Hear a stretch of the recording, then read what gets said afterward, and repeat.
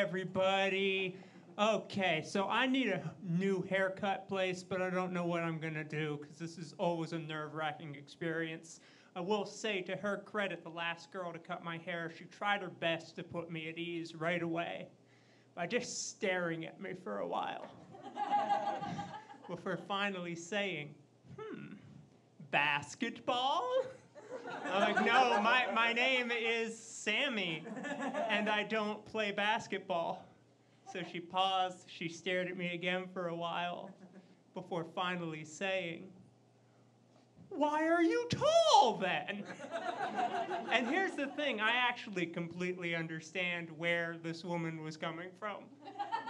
Because just like my being a queer and trans person, my height was a total choice. Listen, it's my fault. I spent my whole childhood just stretching.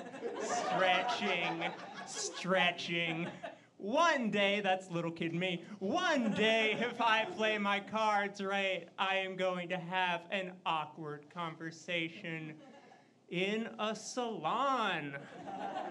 So many of them.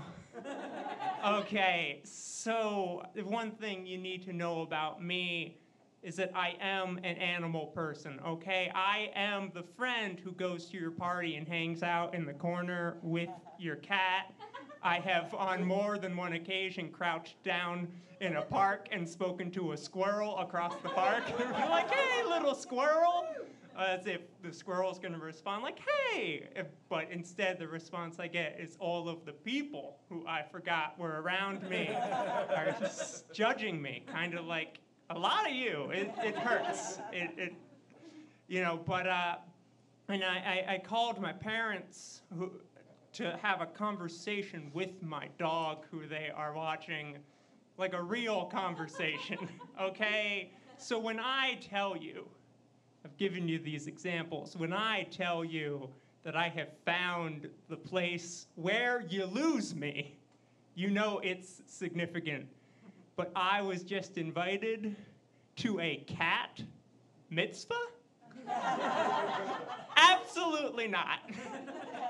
The next day, I was invited to a puppy's first birthday party. I was still fuming, and I'm like, I'm sorry, best friend.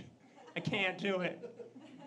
I was then invited to the birthday party for a snake. And you can probably guess what I said. I said, fuck, maybe. Because I don't know about the rest of you. I kind of need to know what that is. But then they went ahead and made it weird. They invited my friend who has hamsters. I'm like, we're not, I'm not gonna be part of this. This is not gonna be good.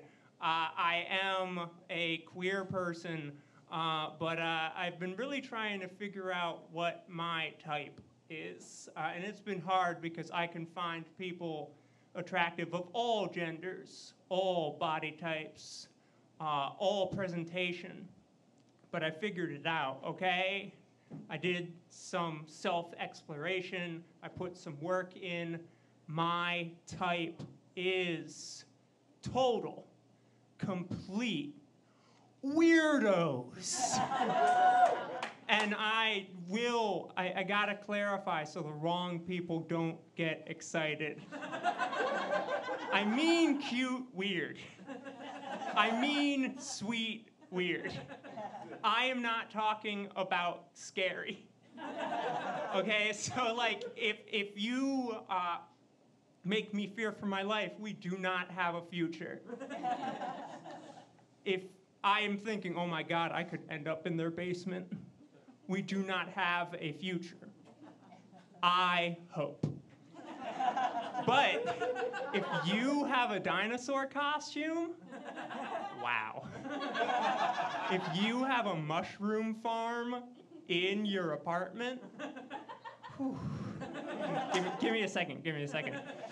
If you speak Elfish, Latin, and Dothraki, oh baby, sign me the hell up. That is it for me. I hope you enjoyed it.